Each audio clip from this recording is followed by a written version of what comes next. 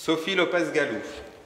Alors Sophie vous propose aujourd'hui, je vais lire ce que j'ai réécrit, là. Je ne vais pas trop inventer parce que Sophie nous propose des œuvres tellement insolites, c'est un vrai régal pour les yeux et un travail remarquable qui complète parfaitement bien notre exposition.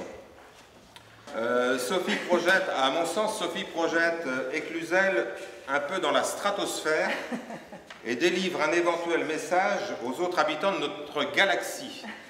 Il me semble d'ailleurs avoir croisé tout à l'heure E.T. Non, le chien d'E.T.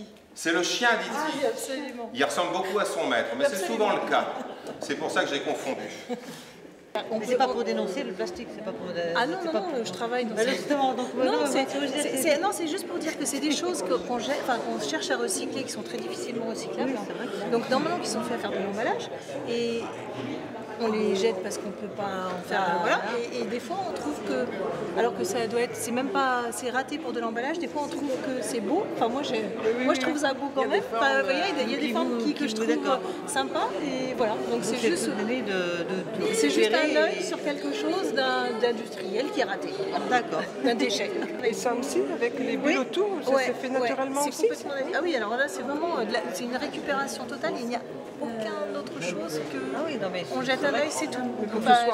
À la différence des autres. Vous n'avez rien travaillé, c'est pas travaillé, vous récupérez. C'est tombé rond comme ça. C'est tombé rond comme ça. Ça, c'est vrai que c'est un cauchemar. Oui, alors moi, c'est bien trouvé. Il y en a qui le trouvent très cauchemardeux.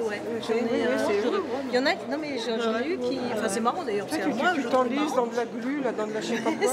C'est ça qui est drôle en même temps. C'est que ça, voilà. Et là, c'est le petit frère d'E.T., oui. C'est son petit frère. Il est sorti comme ça, on a juste mis un peu de doré et puis on l'a mis sur un... C'est tout. Si, on lui a mis des yeux. Oui, mais c'est tout. C'est vraiment du plastique. C'est pas... Alors, pas y toucher parce que... Celui-là est fragile. Il se casse très facilement. Oui, parce qu'il y a des... Mais non, c'est vraiment... Ah oui, c'est léger. Oui, en fait, il est tombé à plat. Celui-là il est très particulier parce que j'ai jamais trouvé, il est un peu mou et jamais j'en ai trouvé des comme ça. Des intestins avec les dents en plus. Alors ça les dents c'est les vraies, c'est les miennes. Donc, en fait vous imaginez une cacahuète, elle commence par la bouche. D'accord, voilà. Et puis elle finit... Après... Mais écoute, oui, mais viens voir, c'est très particulier. Voilà, oui, enfin c'est la bouche, c'est l'estomac, le boyau et puis la cacahuète elle ressort. Après c'est tout à fait...